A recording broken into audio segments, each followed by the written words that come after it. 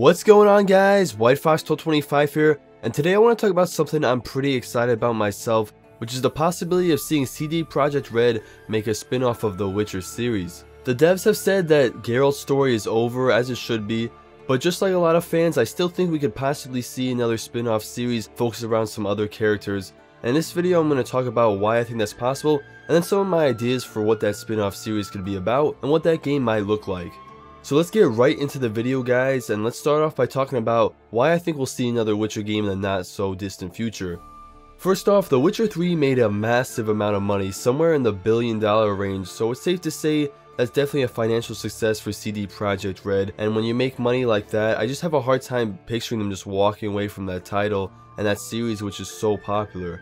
And with the Gwent card game getting a lot of attention and the Netflix series that's in the works, I think the title is just going to get more and more popular and therefore make a spin-off even more successful.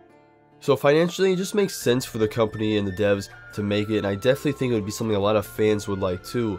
You know, Geralt's story might be over, but Sapkowski and CD Projekt Red still created an amazing and dense universe, and there's so many possible characters and different storylines they could explore in a new game. With that being said, guys, let's move on and talk about what a spin-off of the game could actually look like and be based around. If you haven't finished The Witcher 3, I will say there are spoilers ahead, so I'll give you a minute to click away from the video if you don't want to have the game spoiled for you if you haven't finished. Alright, so let's talk about the first idea I have for a spin-off. So I think the most obvious and maybe the best route for the devs to go would be for the new series to revolve around Ciri. She's such a beloved and already really well developed character, so it kind of just makes sense for them to go that route. If they did, the game could either take place after the events of The Witcher 3, they would probably have to make the ending where Ciri becomes the Witcher canon or something like that, or this game could be a prequel to The Witcher 3, and it could have Ciri traveling between worlds and have that storyline sort of shown in a game. Personally, I like the first option a little bit better, but CD Projekt Red could definitely go either direction. A spin-off could also revolve around another Witcher that we've met in the games before. The two that immediately come to mind are Lambert and Eskel. I really like Lambert and I really like his backstory, but I just cannot picture them making a game around him just because he's so negative and his character can be so grumpy sometimes. But Eskel, I think, could make a really awesome game. They said he's equal to Geralt's skill, and him and Geralt were actually raised together. I think his personality is kind of similar to Geralt's in a way, and I think it could be a really fun protagonist to play as. So there is that option there if they want to go that way.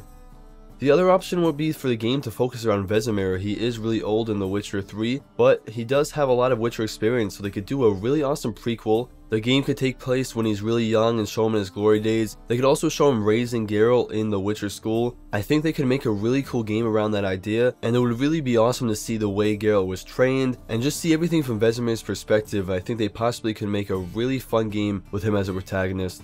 The third option they have would be for the story to revolve around a completely different Witcher at a completely different time period.